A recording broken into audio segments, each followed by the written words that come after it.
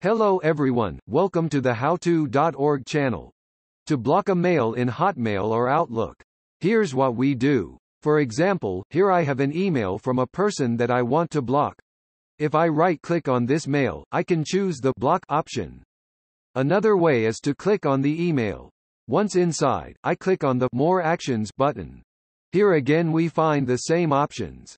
Click on Block. Now, in this window, Outlook informs us that when blocking it, this mail will be deleted. If this person tries to send us a mail again, it will go directly to junk email folder.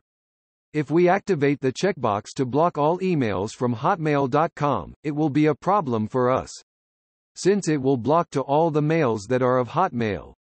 So we will not activate it. We click on OK.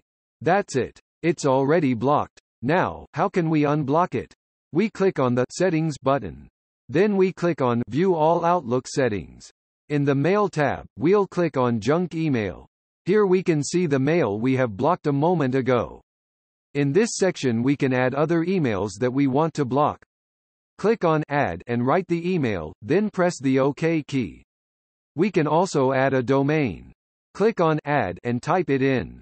All the emails that have that domain will be blocked. It is quite fast to do.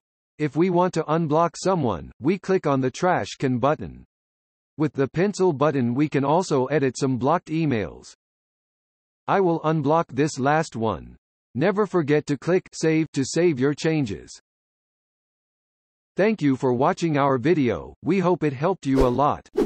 Don't forget to subscribe and activate the bell to receive notifications of new videos.